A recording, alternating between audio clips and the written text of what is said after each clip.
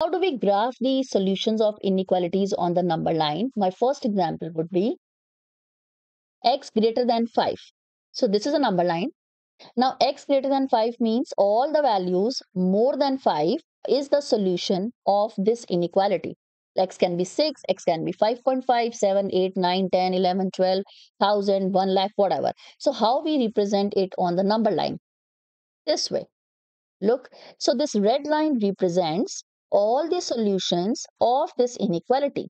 So x means it is more than 5. That's why this red line is going above 5. It's more than 5. So all these values which are more than 5 are the solutions of this inequality. And this arrow shows that, of course, it goes on and on.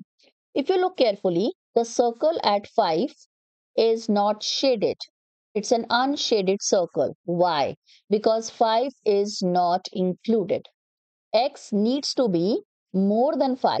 Is it equal to 5? No, it's not. Since 5 is not included in the value of x, so 5 is unshaded. Next one, x less than equal to minus 2. This is a number line. All the values of x which are less than minus 2 and equal to minus 2 are the solutions for x. So my solution would be represented by this red line.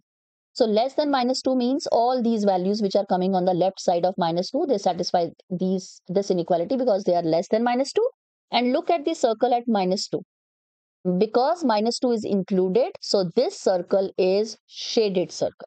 So when the number is included, shade the circle, add the number. When the number is not included, as in the first example, do not shade the circle. Next example, a is greater than equal to 3.5. So the value of a needs to be 3.5 or more than 3.5. So I will represent the solutions as this way. So look here, this is 3.5, which will be like midway between 3 and 4. So 3.5 and more than 3.5. So look, the circle at 3.5 is shaded, and all these values which are represented by this red line are the solutions of this inequality.